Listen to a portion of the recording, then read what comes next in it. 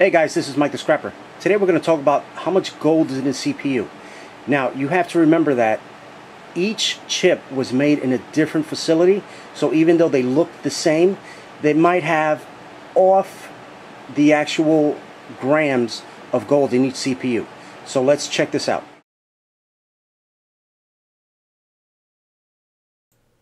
If extracting the gold is not for you using chemicals, I do have a company down below that'll give you the best price on all your gold scrap.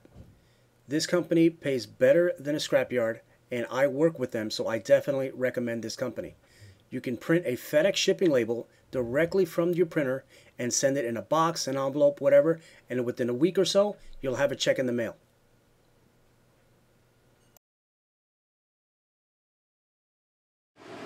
Now, as you can see here, I've built a little empire on CPU chips. This is not a lot, I've had more, but I want to show you how much gold is in certain chips like this.